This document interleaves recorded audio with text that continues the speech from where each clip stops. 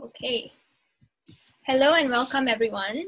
Good morning, good afternoon, and also good evening, depending on which time zone you're in. So my name is Eunice and I'll be chairing today's webinar.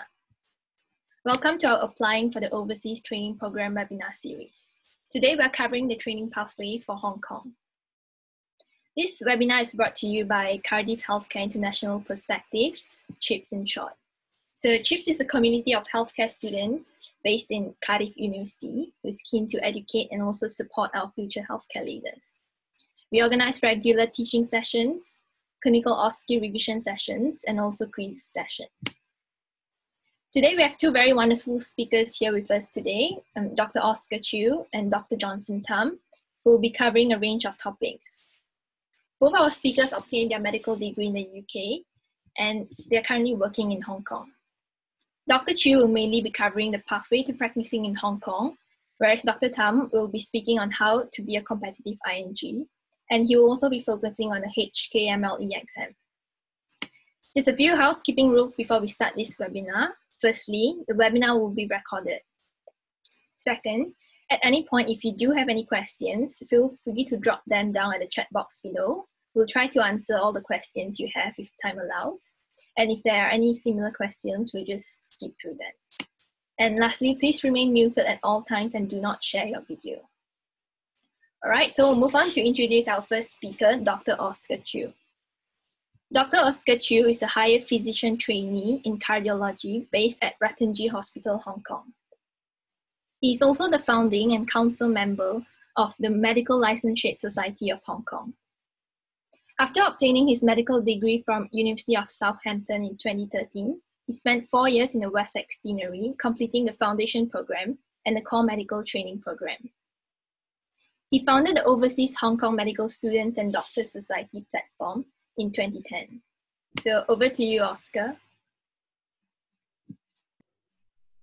Well, thank you, Eunice, for the very kind introduction. And again, thank you to the CHIPS for inviting myself and Johnson to be part of this International Medical Graduate Webinar Series. I understand you guys have had previous webinars based on other countries' pathways like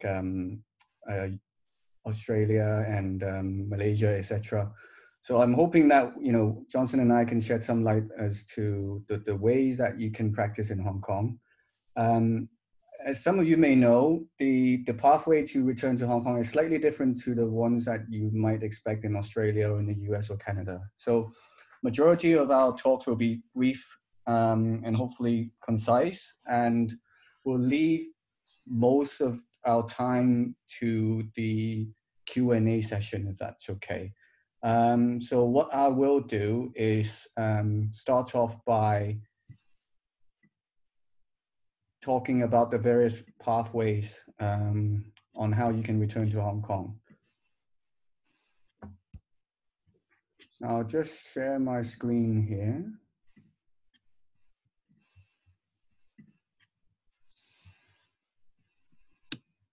Just double check that my screen is shared, yes?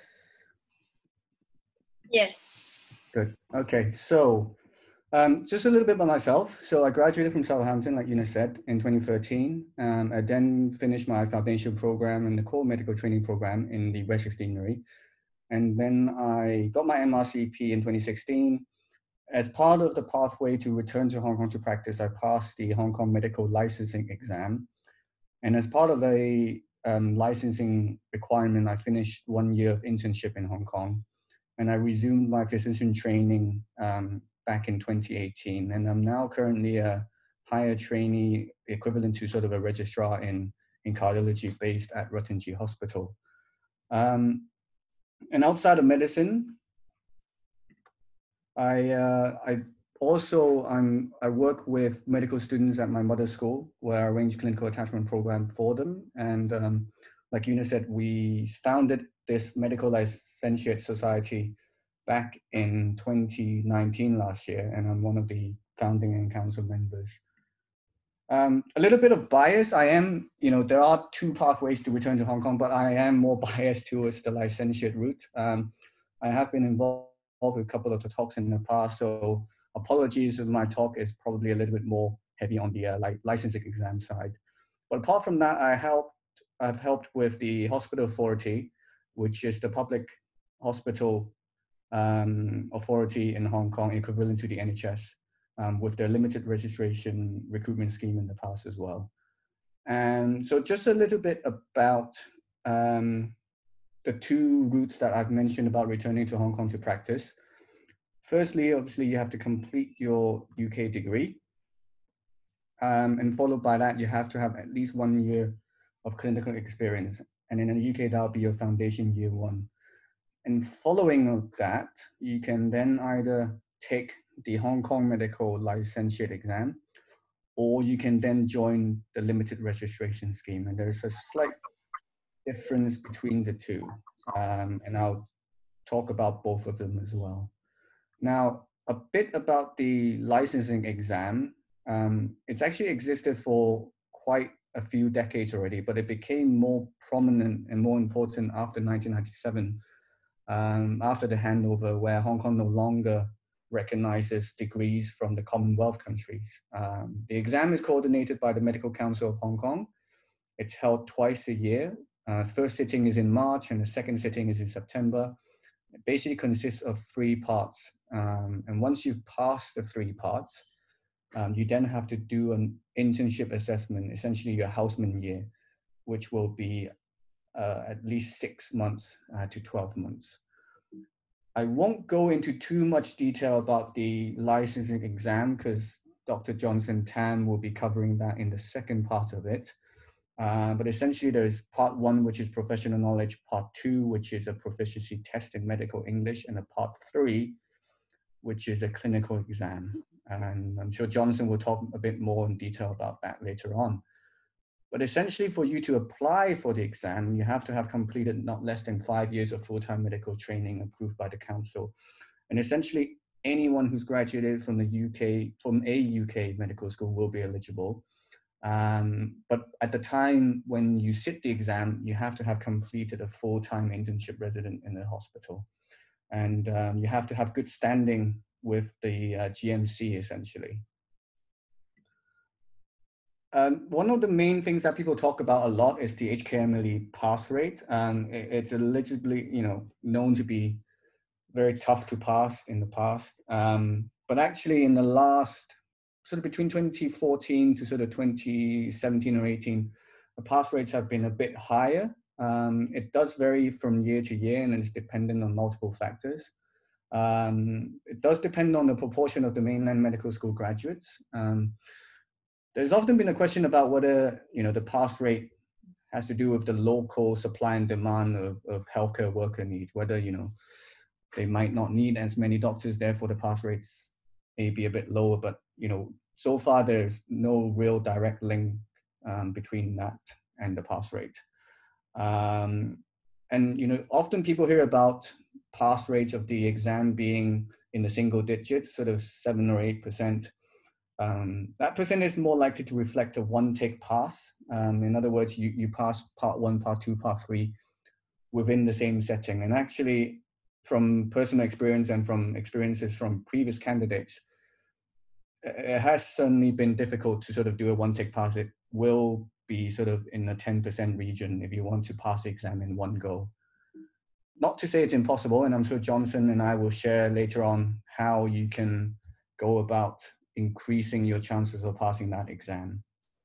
Now, apologies, there's a bit of Chinese on this website. Apologies for those who don't read Chinese, but essentially these are some of the pass rate percentages since 1977 to sort of 2011. As you can see, this column is part 1 exam, this is part 2 exam, and this is part 3. And you can see the percentages there. Roughly, you don't really see the numbers to be passing sort of 30%. Sometimes you can even see single digits down here for the part 1 written exam. Whereas for the clinical exam in this part, because I think part 1, part 2 more or less acts like a filter, once you get to part 3, the pass rates are a bit higher. So I think once you get to that stage, people are definitely trying to pass the exam, so they work harder, and also the good candidates have sort of sifted through part 1 and part 2, so the pass rate tends to be high in part 3. I will skip through these slides. Essentially, it's about the percentage of people who graduated from various countries who take the exam and their corresponding pass rates. What this slide in summary essentially shows is that for those who graduated from the UK, US, Canada, Australia, tends to have a higher pass rate compared to, say, people who have graduated from the mainland Chinese medical school or any other countries' medical schools. So that is something to bear in mind, that if you're graduating from the UK medical school, you are already at an advantage to passing this exam. So here is the latest passing rate of the latest sitting. So in September 2019, the reason is, you know, we're supposed to have a March sitting in 2020. We're supposed to have a September sitting this year as well. But obviously both sittings have been canceled due to COVID-19. They don't want, you know, overseas students coming into Hong Kong, and there's a lot of border control. So they've canceled the exam this year. But these are the percentages in the latest sitting last year in September. So 15% pass rate for the written exam in part 1, 88% pass rate for the English test, and 46% for the clinical exam. So it's not too bad once you get to the clinical part. You more or less have a 50-50 chance of passing it. So this is a summary of what the HK MLE route is. You pass the written exam, you pass the HK MLE exam, which has 3 parts. You then get what we call provisional registration, where you then fulfill a 6 to 12 months internship requirement. Once you've passed your internship, you then obtain your full registration. The key thing to full registration is that you are not limited to where you work. You can either continue to train or work in the public sector, or you can choose to leave for the private sector, which we all know is another big sector we have in Hong Kong. So that's essentially the route you take if you want to take the HKMLE route. Now, what happens when you do the limited registration route, and what is the limited registration route? As the name suggests, you know, it's not full registration. So there are some limitations to it. And particularly with Hospital Authority, which is the main employer of the public sector hospitals, they've started doing the limited recruitment scheme since the 2011-2012 year. And they do it under a certain ordinance via our medical council, where they grant them limited registration to people who are selected for particular types of employment. So, you know, unlike someone with full registrations, these limited registration practitioners are limited to where they can work, for example, to specific conditions or restrictions. At the moment in Hong Kong, there are currently 3 main settings that you can practice under limited registration. 1 is the Department of Health, where you work under the government. 2 is under the Hospital Authority, and 3 via the universities, either the Hong Kong University or the Chinese University of Hong Kong. So a couple of requirements. Obviously, I mentioned about, you know, good thing is you don't have to take the exam for this you know, route. However, there are some requirements for it. And at the moment, the Hospital Authority is hiring people who are at service resident level, which is sort of SHO registrar level, to associate consultants, which is a specialist level. And as you can see on this table, you do need a qualification that's comparable to the Hong Kong, some of the examinations of the constituent colleges of the Hong Kong Academy of Medicine. However, because of certain demand needs in Hong Kong, for example, for certain specialties like emergency medicine, family medicine, internal medicine, and pediatrics, if you have a pre-intermediate level qualifications, then they would also consider your application. So, for example, in medicine, that would be if you've done a MRCP Part 1, they would also consider you as well. You also have to possess, you know, certain relevant clinical experience as well. So, for example, if you're medicine, you would have had to work some time in, say, a core medical training program. And you know, quite a specific requirement here is that you have to be proficient in English and Cantonese, which is the local dialect, except for specialties where you don't have that much patient contact. So that'll be anesthetics, pathology, and radiology. And as you can see, the requirements for associate consultants for these specialties are similar, but you have to be completely registered as a specialist in your equivalent and relevant specialty in your origin country. So for example, in the UK, for you to apply for an associate consultant, you have to have finished your registrar training before you can apply to be an associate consultant under the limited registration scheme. So there have been some latest changes. Obviously, previously with the limited registration, you have to renew your contract and you have to renew your registration with the medical council every year.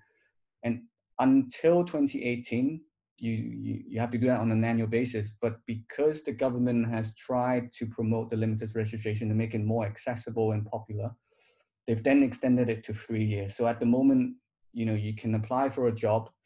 If you've been approved, you get a contract, then you have that limited registration with you for 3 years, and you renew it again at the end of 3 years, provided that your employer continues to employ you under that contract. There's also been some latest changes. This came at about middle of last year. Previously, if someone was to pass the license, remember that limited registration, you still can't work in the private sector and you're still not fully registered. So you're essentially stuck in a prerequisite sort of setting where you work. For example, if Hong Kong University have hired you as a doctor working for them, then you can only work for them. You can't do private work. You can't go elsewhere. But to get full registration, for those who are under limited registration, you will still have to go through the still have to go through the licensing exam route. Back then, you would still, even if you're consulting, you would still have to do 6 to 12 months of internship, which to some may be a bit tough. So what they've done recently is if you are a specialist and you've passed the exam and you've worked for the public hospitals or the universities for 3 years or above, then you're exempt from the internship, provided that you pass the licensing exam. So they've made some changes recently to make the limited registration scheme a bit more accessible and then a bit more popular as well. So what's the recruitment process for limited registration? And I take this slide from the Hospital Authority head office, giving credit to Dr. Sharon Wong. There's an online application, and I'll have a link at the end of the presentation. You apply online, you submit your documents, and once they've reviewed your documents, you will then be interviewed by a selection board. And once they've verified everything and you've done your pre-employment checks, etc., if you need a visa, they will apply for you. Then they will then issue an offer and you start work. So this process, have been streamlined to the point where it's a lot less complicated than it was before. So what is it like in the limited registration route? So this diagram is similar to my licensing exam route, but this is for the limited registration route, okay? So at this point, at the very beginning, you would still have to have completed your medical school exam. You would still have to have done some clinical work in the UK. Now, you can then work under the limited registration scheme once you've applied and you've approved. You then work in Hong Kong. If you decide you don't want to go private, you're quite happy where you are working in a university, then you continue to renew your contract and registration on a 3-yearly basis. Another option is you work under the limited registration scheme, and while you're working, you pass the HKME exam, but also you have to have worked at least for 3 years under that limited registration scheme. Once you've done that, you can then apply to get your full registration. And once you've got full registration, you can then decide whether you want to go public or private. You have that freedom. So one of the things that people ask about is, majority of people who are interested in this talk are probably people who are got family in Hong Kong or previously are born or raised in Hong Kong. They're thinking about coming back. But there are also maybe other people who are coming to Hong Kong for adventure, etc. But pay is obviously an important thing, and this is probably one of the biggest difference between the Hong Kong job and the UK job is the massive difference in the pay. If I remember correctly, I was a CT2 before I came back to Hong Kong, and my earnings at that point was about £2,600 per month. And as you can see, at that level in Hong Kong, you're looking at around £7,000 a month at least. So in terms of pay, you're looking at least double to even triple. So that's something to consider when you come back. Obviously, it's not going to be the main point, but it's something to consider. And the good thing is, slightly different to the NHS, in the hospital authority, every single year you work, every single year of experience you gain, you get an annual pay point increments. So even if the government doesn't, or the hospital authority doesn't give you a pay rise, you're still going to jump pay points every year. So every year your salary will go up and up and up. And for a 9-year contract, which is quite typical for anyone working in a hospital authority initially, every 3 years you complete, you get a 15% contract and gratuity, which equates to about £30,000. So at the end of 3 years, they'll give you a lump sum of about £30,000. And then at the end of 6 years, they'll give you about a lump sum of £60,000, etc. So this keeps going up and up until you get to 9 years. So in summary, I know I had to end on a pay point because money is important. We know that. In summary, so what's the difference between the two routes in Hong Kong? So first you obtain your medical degree, you complete your 1 year of internship in the UK. You then can choose to take the HKMLE route straight away. You fulfill your 6 to 12 months internship criteria requirement, and then you obtain your full registration, and then you can work in Hong Kong. You can either continue to train in whatever specialty you want, or you can go private. In terms of the limited registration scheme, provided that you fulfill the specific requirements that I mentioned in my slides earlier on, you can then work under the limited registration scheme either continuously or take the exam while you're working in limited registration scheme and then pass the exam and then get your full registration.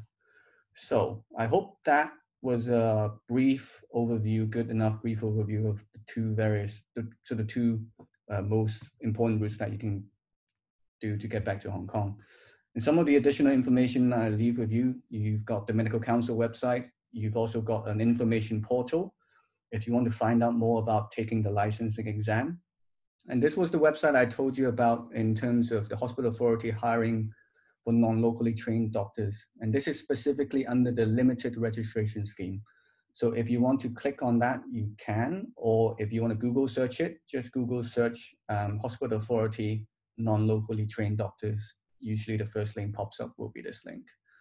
And last but not least, I will leave you with this page where you can find out more information about our society on general information of taking the exam, networking, how we prepare you for the licensing exam. We run written and clinical exam workshops. We also have social network and study groups via WhatsApp groups as well. So that's been very helpful. We currently have more than 200 paid members, and we also have around 400 plus people within our WhatsApp group network. So feel free to access these two links via the QR codes, and make sure you like us on Facebook and follow us on Instagram for the latest news. And again, thank you, Chips, for inviting me. And if you have any questions, I'll be more than happy to answer them. Thank you for the very detailed presentation, Oscar. So we do have a few questions for you. So firstly, is proficiency in Cantonese necessary for all registration schemes, i.e. the licensing exam route? So actually, with regards to the licensing exam route, it is not necessarily, you do not need to have proficiency in Cantonese for the exam route. I've known many of my colleagues who don't speak any Cantonese. They manage, it can be difficult, but the main struggle would be the internship part, because majority of the patients in Hong Kong speak Cantonese, and the majority of the staff are very proficient in Cantonese. They can still speak English, but it would be a bit more difficult to work without Cantonese. However, I do know a lot of my friends and colleagues who've been through the exam process without knowing a single word of Cantonese, and they can still get the full registration. So it's a bit tougher, but it's definitely doable. Mm-hmm. Okay, next question. Is it harder for people who were not born or do not have a citizenship in Hong Kong to get a job in Hong Kong? Very much, in terms of job opportunities as a doctor is not really a big issue in Hong Kong. If you look at the exam, so the licensing exam route, once you've passed the exam and once you've got your full registration, you then have the freedom to choose whatever job you want, whether it'll be in the private sector or whether it's in the public sector. The public sector is always looking for people to join the workforce, whereas the limited registration, provided that you've passed the interview and you fulfill their requirements and they think they're suitable, you're suitable for their department, then you'll get a visa and you'll get the job. It's not a problem at all.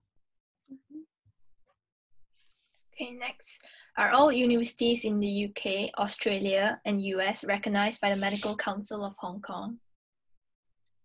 So as far as I know, all universities in the UK and Australia are recognized. The US is also recognized. Obviously, we understand there isn't a list. But from our previous experience of all our previous candidates and our members, we haven't really had anyone who's been rejected to take the exam, as far as we know.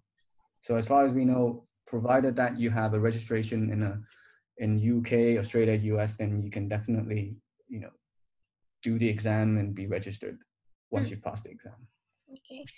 Next question, is proficiency in terms of speaking and reading and writing, or just speaking for Cantonese? I'm assuming that's for the limited registration scheme, because for the written, for the licensing exam, they don't really test you for that. But in terms of proficiency, they expect you to at least be able to speak. You don't necessarily need to read, to be fair. I've got friends who can speak but can't read and still work in the hospital authority. So it's mainly the speaking that is more important. Obviously, if you can write and read, then that's perfect. But speaking would be the minimum sort of requirement. Next question. Do I need to take the internship right after passing the licensing exam, or can there be a time gap between passing the exam and the internship? Oh, okay. I'm assuming Sharon means the Hong Kong internship. Yeah. So you can apply to delay your internship for very specific reasons, and you can delay up to, so I've known people who've delayed it up to 5 to 6 years, but that's really based on academic or training reasons. For example, if you are already a registrar, say you're an ST3 in UK starting, say, cardiology, you've just passed your exam, you can then apply to start your internship after your registrar training. So you can say, the reason why I'm postponing my internship is because I want to finish my registrar training first. And I've had people who have applied for that and have that approved. So it's not a problem. You can delay it, provided there's a clinical or academic reason. Okay. Final question before we move on to the second talk. If I'm from the UK, when do you think is the best time for me to take the HKMLE? I.e., which year of UK training should I be at? There are two trains of thought on when is the best time to take HKMLE. First train of thought is take it as soon as possible, right after you finish your foundation year, because that's when you still have the majority of your knowledge.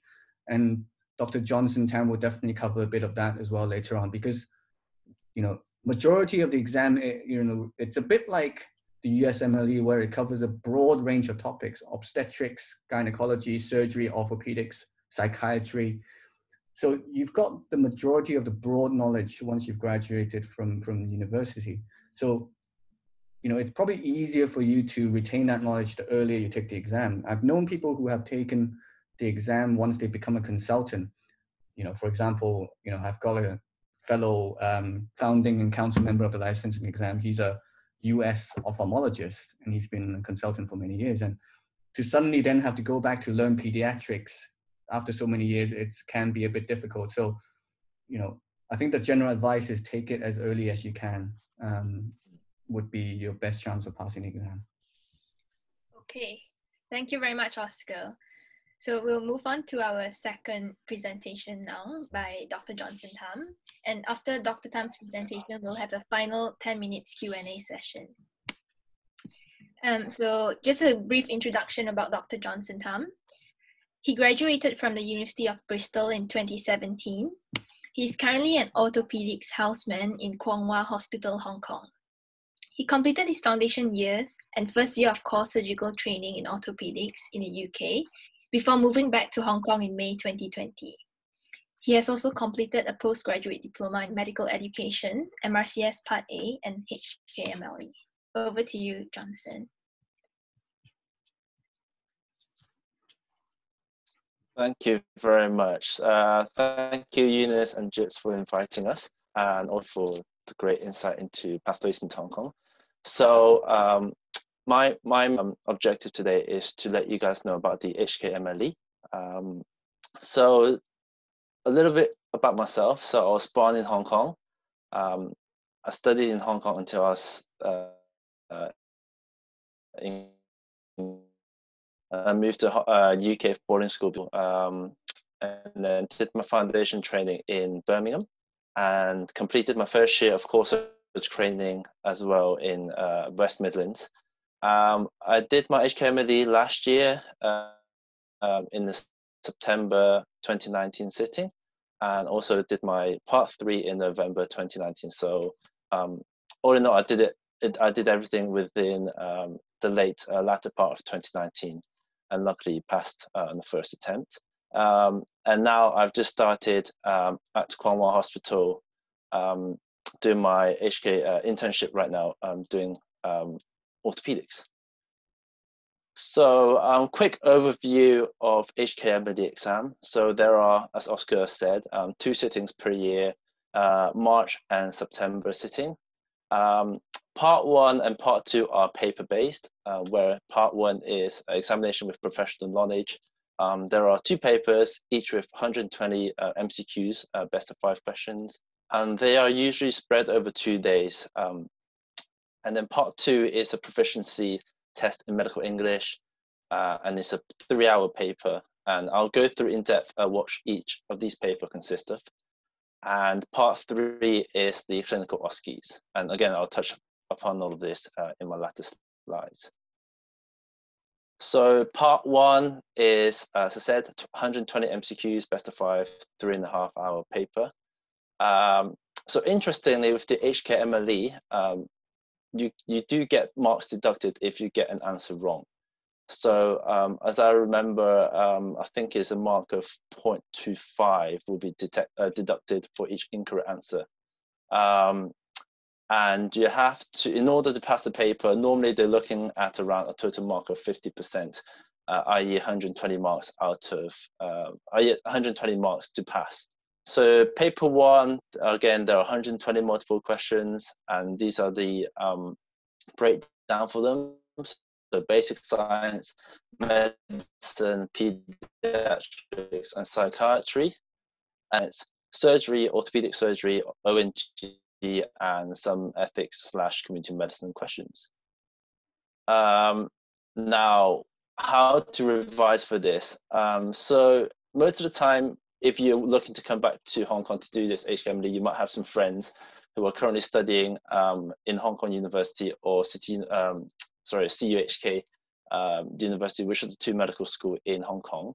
And they usually have a massive question bank full of questions. And sometimes these questions do appear in the HKMLE. So if you do have friends studying in these medical schools, it might be wise to ask them for their question bank and share whilst you're preparing for the HKMLE. Now, the level of depth of knowledge is somewhere in between MBBS, MBCHB finals, and membership exams. So when I did it, I would say it's a little bit tougher than my finals at Bristol, but it's not quite yet at MRCP/MRCS level yet. And to revise for this, you can use UpToDate, which is, as some of you may know, is a really reliable online resource for latest medical conditions and diagnosis, treatment, etc. Sometimes people like to use past medicine, past test to do practice for this exam, and I would encourage you to do that as well if you want. But personally, I'll recommend you finding question banks from HKU/UHK students, and really just look around and see what areas you're weak at and practice those areas.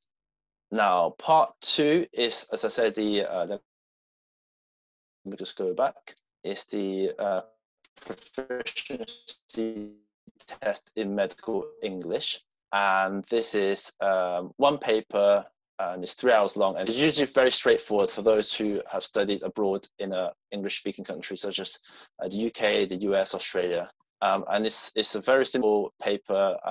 You have to read a simple comprehension and answer some true and false questions and write some referral letter to a patient, for a patient attending a clinic. So it's a very straightforward paper, and you don't really need to prepare for this. So after you've passed part 1 and part 2, part 3 is the next one, and that's the OSCE style. And as Dr. Oskuchu mentioned earlier on, most people who pass the part 1 and part 2 do tend to pass the part 3 as well, because they've jumped through the part 1 and 2 hoops, which are normally the more difficult part of the HKMLE. So for part 3, for the medical OSCEs, you are tested in a long case for 20 minutes and several short cases over 40 minutes. Now, for the long case, you are allowed 40 minutes with no examiner, with no other doctors, where you are one-on-one with a patient. You take a history and you do a physical examination, depending on what the patient presents with. And then you have to present that case to 2 doctors who are normally associate consultants or consultants at the hospital. And they'll ask you some questions about the condition the patient has, what investigations you would suggest, and what management you would suggest for this patient. After that, you will then go into some short cases, and this is for 40 minutes. So if my math is correct, so all of these should add up to 40 minutes. And you would be tested in a patient who's predominantly got an abdominal problem, patient who's got cardiovascular problem, patient who's got a general medical problem, respiratory neurology, another general medical problem. I'll go into depth a bit more about when I took it and what cases I got. Next part of the OSCE is the surgical station. So you have 8 minutes. So it's a quick, fast, intense surgical part of the OSCEs. And these stations can vary between history taking, examining a patient, or looking at a CT scan, abdo X-ray, etc. Another part of the OSCEs is the pediatric part. Now, this part, you have a long case where you have 20 minutes to see a patient, and it's usually a parent, or when I did it, it's usually an actress, so the mother of a child. But in this pediatric station, you will have examiners watching you whilst you take a history, and you won't need to examine the patient because the patient will be an actress, so there's nothing. With several short cases where you will go around a big room, when I did it, a big room full of pediatric patients who do have real conditions, who do have signs, and you are required to pick up signs and offer your differentials to the examiner, who again normally is an AC or consultant in the hospital. Finally, we have ONG of Gynae, and this is a part of the OSCEs where there are 9-minute stations. And when I did it, there are 3 interactive and 7 non-interactive stations. So the non-interactive stations are normally just SAQs rather than MCQs. And the interactive stations are, when I did it again, history taking, explaining a scan results. So now going to depth into each segment of the OSCEs. So these are the stations I got for my ONG. So you can see that there are 3 interactive stations, so number 1, 2, and 3. So this was some questions about the conditions listed here. I can't remember precisely each question, but these are the topics that do commonly come up. In the medicine part of the OSCEs, I got a patient with Graves' disease, exam and do the appropriate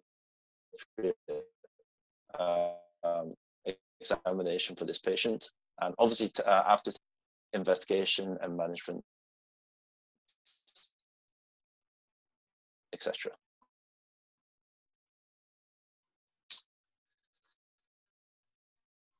Into the short stations, these are the cases I got, so I won't go into depth into all of them, but essentially the patients came to the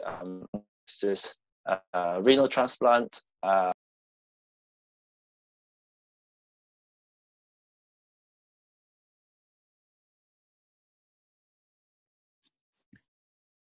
Sorry for the technical problem. We'll try to add Dr. Tam in as soon as possible.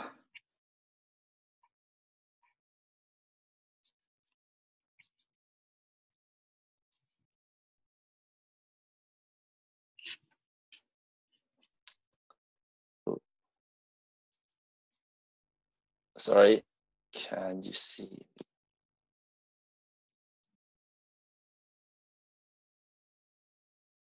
Sorry about that. Are we back on? Hopefully. Yes. Yeah, we can see a screen now. Yeah, sorry about that. No, and then next we have pediatric stations. So these are the questions I've got. And these are genuine patients with these signs. So you have to be good at picking up signs in a short space of time under pressurized condition. And for the surgical stations, these are the cases that I got. A couple of CT scans, abdomen, orthopedic examination, vascular examination, lumps and bumps, and a patient who had a goiter. So essentially, that is the nuts and bolts of HKMLE. Now, in terms of revision materials, as I mentioned, there are some question bank from HKU and /EHQ CUHK students. And also, there tend to be some revision sessions held in Hong Kong around the time of the exam. And as Dr. Chu mentioned earlier on, there are a number of WhatsApp groups that you can join, which do advertise these revision sessions. And I do recommend you to attend these sessions because they're very helpful in teaching you what the local medical system look for and how they practice medicine over here in Hong Kong. You can also email for clinical attachments in the various hospitals in Hong Kong, just to get a vibe of what the local practice is like and what the patient demographics is like. I think Dr. Chu earlier on showed the exam statistics for in the late 2000s and early 2010s. Yes, so this is the passing rate. So as you can see, paper 1 and 2, the pass rate the paper quite low. Paper 2, as I mentioned, is the English paper, which most people will pass if they have studied in an English-speaking country, and to be a bit better. So last year, 70 is the number maximum they have for each clinical examination period. So 70 sat it, and 30 out of the 70, 32 passed. So the percentage isn't too bad in the OSCEs part of the HKMLE. And that's it. I could go to questions. Okay, thank you, Johnson, for the presentation. So we do have a few questions for you. Given both of you, oh wait, sorry. Let me get the question. How do you find the work-life balance in Hong Kong compared to the UK? Johnson? I'll go first because I'm more fresher to Hong Kong than Oscar is. The work is a bit more intense in Hong Kong in the sense that I see that there's people mentioning 36 hours on call, and that does still happen in Hong Kong. So it's a bit more busier. You have more patients to see, but I think once you move back, you will settle in quite quickly, and you'll get used to the system quite sharply, because otherwise you will tend to fall behind, and people, your consultants give you a kick up the backside just to make sure that you're doing it. But it's manageable. It's okay, I think. Okay. Next question. Will the patients in the OSCE speak in English or Cantonese? I assume that's for the HKMLE exam. Yeah.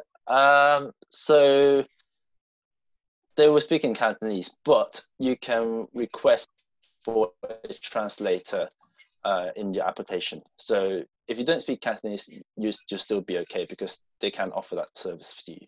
Okay, next question. Provided with the current situation in Hong Kong, would you still choose to go back to Hong Kong or staying in the UK?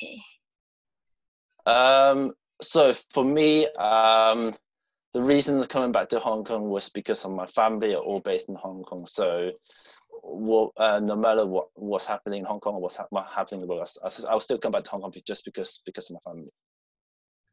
Okay. Yeah, no, Jonathan, I agree. I think it very much depends on the reason you come back to Hong Kong. If it's for family, then of course you would want to come back home. And obviously there are other reasons as well.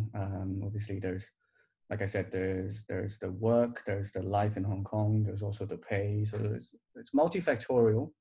But yeah, someone did ask about the training difference between the Hong Kong and UK as well. And I think Johnson and I will mention something briefly as well.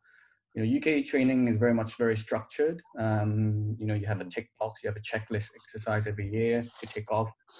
Hong Kong is a little bit more old school style, where we're very much still sort of see one, do one, teach one kind of method. But you do have that old systems benefit where you still have that apprenticeship style, where you will basically have a mentor or a senior that will be you in the same department that you earn your trust and you build your relationship with. So you do get more sort of what they said before was, what the old consultants used to say is you still have that firm, environment where everyone grows and learns together. So I think that's slightly different in Hong Kong. Okay, so we're at our final 10 minutes of Q&A session. So first question for Dr. Oscar Chu. If you have passed your HKMLE and work in Hong Kong to a certain level, can you move back to the UK and re-enter at the same level of training? I'm assuming that's if you're in ST1, you do the exam, and then you go back to Hong Kong. Was that the question? I'm not exactly sure, but probably I think point of training from moving back from Hong Kong to the UK. So the Hong Kong training isn't, so once you've done your exam in Hong Kong, you've become a specialist in Hong Kong. Unfortunately, the Hong Kong specialist qualification isn't recognized in the UK. So once you become a specialist in Hong Kong, you can't necessarily be a consultant in the UK. And I've had people tell me that already. However, what you can do, and I've had someone do that, is they come back to Hong Kong, do the exam, pass their internship, get the full registration, then they go back to Hong Kong. Then they go back to the UK to continue their registrar training and whatnot. Because in Hong Kong, for you to continue your full registration, there isn't an annual appraisal. You just have to pay an annual retention fee. So there isn't so much of an issue in the UK where you have to have an appraisal every year to retain your registration. Okay, thank you. A question for Johnson. If you have passed HKMLE Part 1, how long do you have to pass Part 2 and 3 before having to redo Part 1 again? As I remember, I think it's within a 5-year span. I think that's the latest figure they give. Or 5 attempts at the next part. Yeah. Sorry, yeah, so all 5 attempts that as well. Yeah, if you've done Part 1 and you failed Part 2 a couple of times, and then you lose your Part 1 pass. Okay, question for Oscar. Will you struggle working in Hong Kong if you do not speak Cantonese or Mandarin fluently? It very much depends on the specialty. colleagues and friends of mine have worked without knowing a single word of Cantonese in specialties like anesthetics and radiology and pathology, because there's no patient contact, like I mentioned before. But if you are thinking of working in a specialty, especially in the public sector, in where you might have a day-to-day patient interaction, then not knowing Cantonese will be a massive struggle. And actually, departments will probably think twice about hiring. Whereas once you've got your full registration, because there's still a good proportion of expat community in Hong Kong, and there's a lot of expat clinics in Hong Kong, they will hire people who speak English. And in those clinical settings, you are only dealing with patients who will predominantly speak English. So it depends on whether you want to work in public or private. You know, if you're in the public, then unless you're in radiology, pathology, and aesthetics, then Cantonese is basically a must. Question for Johnson. Apart from having your medical degree and possibly done the specialist exam, before applying for the limited registration scheme, is there anything else that would put you in a better position compared to other candidates? In terms of for things like perhaps in my experience as a surgical trainee, they don't really look at things like research or publications or attending conferences. That's not such a big deal on the CV in Hong Kong, whereas I know it's a bigger deal in the UK. So yes, it's good to have your exams done, but necessarily other work experience, it may put you in a better position, but not necessarily the case. For a question for Oscar, is there anywhere we can get past your questions for the HKMLE? We don't necessarily have past questions on the HKMLE, but various study groups have got shared resources where they can recall questions from previous HKMLE papers. I cannot deny or you know, agree that they exist, but you know, there is more information and there's a lot of resources, and you can definitely get more resources on the exam via our society, the Licentiate Society.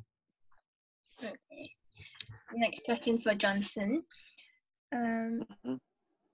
Is the specialist residency, i.e. for surgery, competitive as compared to the UK?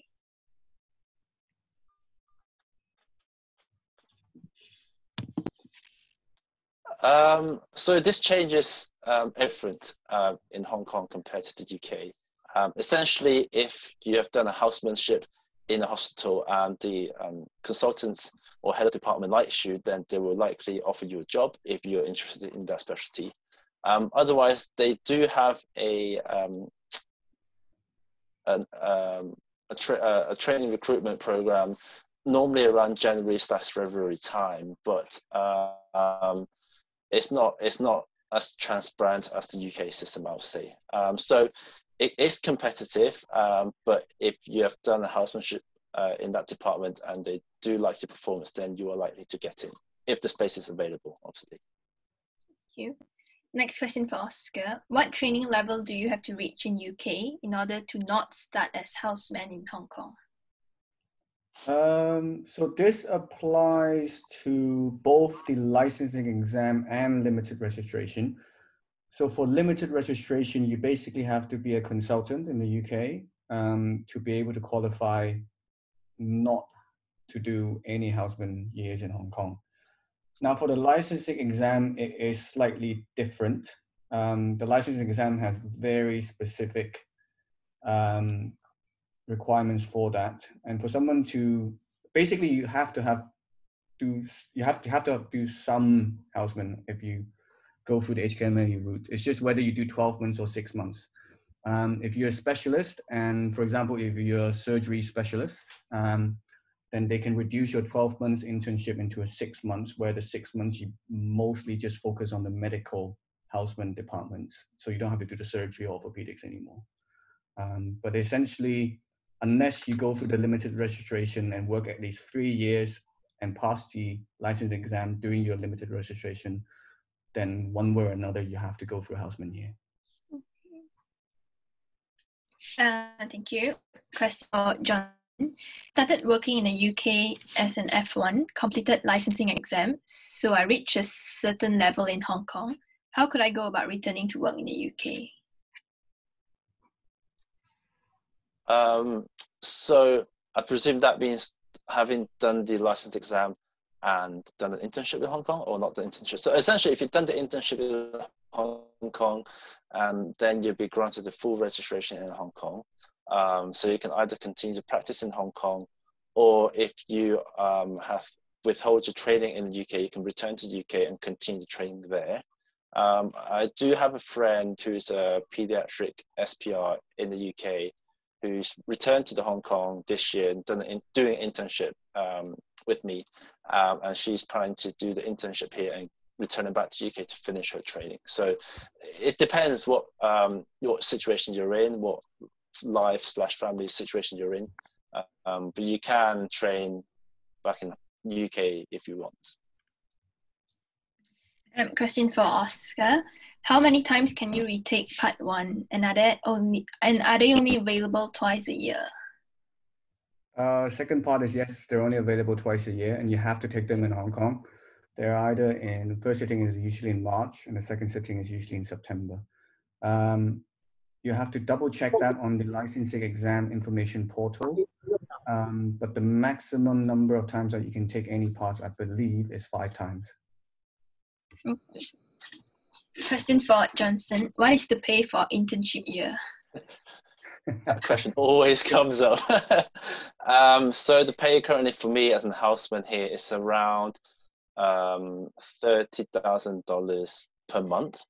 But as Dr. Chu mentioned earlier on, there is a big jump next year when I hopefully get my full registration, and you start at around $71,000 per month. So there is a big jump, almost, well, more than double really, from houseman to medical officers here. Okay. Just to correct that, that is £3,000 per month. Yeah, sorry, yeah. Which isn't what I was earning even as a CT2. Yeah, so the jump is quite big. Yeah. Next question for Oscar. Can you obtain full Hong Kong registration after internship, return to the UK to finish specialty training, then return to Hong Kong as a consultant? Sorry, can you just mention that again? I can't find the question. Yeah, it has been sent to me privately. Okay. So can you obtain full Hong Kong registration after internship, then return to the UK to finish specialty training, then return back to Hong Kong again as a consultant?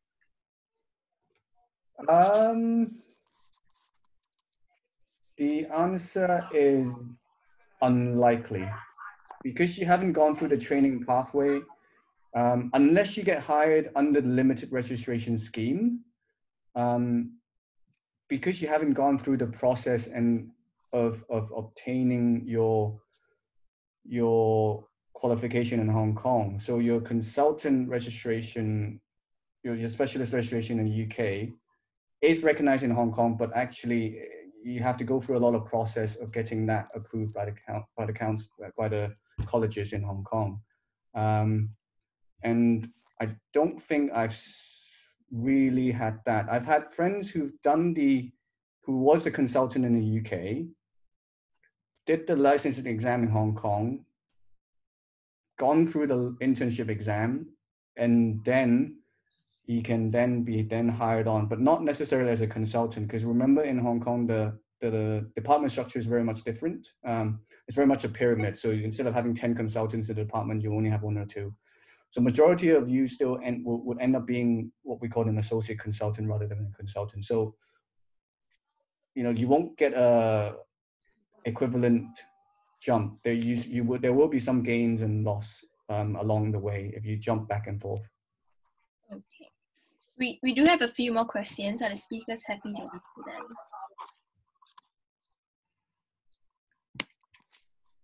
Yeah, Yeah. a few more questions. Okay, so next question for Johnson.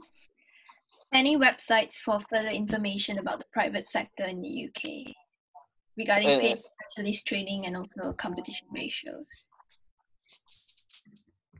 I presume you mean Hong Kong. I think I can't, so I don't know too much about the private sector here. But you can. There are private hospitals recruiting for medical officers once you get full registration, and of course you can move out to the private sector after you've obtained your training in the hospital authority pathway. Okay. Next question for Oscar. Hi, I'm currently a radiology SPR in UK. Can I apply via the limited registration with 2 to 3 years of experience in radiology? Dr. Tan, yes, you can. Again, I would encourage you to visit the Hospital Authority website. They have changed the clinical experience part slightly for certain specialties. I think 3 years is usually the minimum, but I think for some specialties they will allow 1 to 2. But you better check the website, because the problem with limited registration, especially from the hospital authority perspective, is there's been a lot of change since 2017, and very much every 6 to 9 months, they managed to tweak it slightly in one way or another. And I have no doubt that whatever I talk about today will be different again in a few months' time. So the best thing to do is check their website just to see what the latest requirements and changes are. Okay. Next question for Oscar again. How does specialty training work after passing the HKMLE? Like for Oscar, did you get straight back to CT2 after the internship, or did you have to go through specialty application again? Yeah, so there's actually 2 parts to your question. One is the specialty application, and 2 is whether the UK experience gets transferred over to Hong Kong.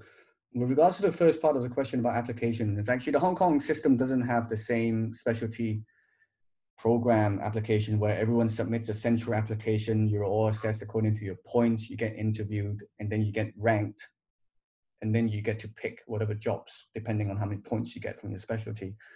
Hong Kong is still very much sort of, you submit a CV letter, you get interviewed by the department heads and consultants, and if they like you or you've worked in the department as a houseman before, and they like what you've done or they like your personality, then you get hired. That's how it works.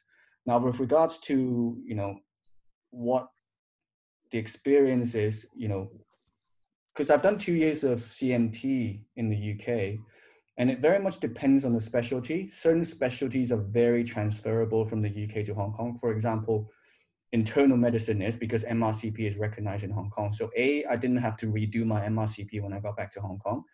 And 2, the 2 years of the CMT that I did, it got immediately transferred into experience into Hong Kong. So I didn't start as a first year sort of medicine trainee in Hong Kong. I started as a 3rd year. So that's one of the advantages. Whereas I think other specialties like surgery, if Johnson, if you could correct me, I know surgery in Hong Kong, the MRCP was recognized, but is no longer recognized. Is that correct, Johnson? Yeah. So the MRCS was recognized, but it's now no longer recognized. So essentially, for me, I have to retake my exam, which is a bit annoying, but hey ho, that's Hong Kong. So it very much depends on the specialty, and various colleges, I know they're trying to recruit and trying to attract more overseas graduates from coming back to Hong Kong. So I'm sure there'll be changes along the way in a couple of months or in a year time where perhaps more intermediate exams like the MRCP or the MRCPCH, more of those in other specialties may get recognized by the colleges. We just won't know yet. Okay, thank you. Another question for Johnson. I was wondering if I could carry on to the UK for F2 after passing HKMLE and a year of housemanship in Hong Kong. I've not heard of people going back to the UK for F2, but potentially after you've done a housemanship year in Hong Kong, you can return to UK, or you can apply for training in the UK. So you can apply for core medical training or CST or whatever you want to apply. So I have heard of people doing that, but I've not heard of people going back to UK to continue foundation year. So you could complete your foundation 2 and then do your HKMLE, which is when I did it. Or if you know that you're certainly returning back to Hong Kong, you can sometimes, I've heard of people finishing F1 and then the exam. So all in all, it really depends on your life situation when you want to take your HKMLE. Okay, thank you. So we are 8 minutes past 3 p.m. now, and we still have many questions. Are the speakers happy to leave their email address so that the participants can contact you for the questions?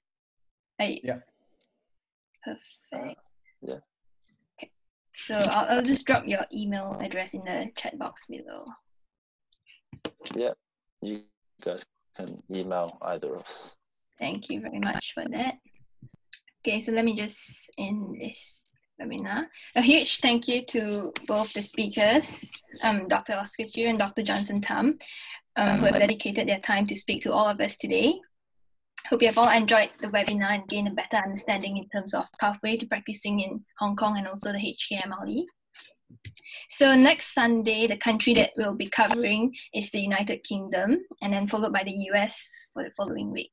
So do keep an eye out on our social media, on Facebook, Instagram, and Twitter if you're interested for this webinar series. And to all the participants, I'll email you a feedback form after this webinar. And the feedback form will be very helpful for us, the organizers, to know what went well and also areas which could be improved. So we highly appreciate if you could spare a few minutes of your time to just complete it. And filling up this webinar feedback form also gives you priority to sign up for our next talk. That's the end of our webinar. You may leave now, thank you. And for the 2 speakers, do you mind just staying back for a little while for a debriefing? Thank you.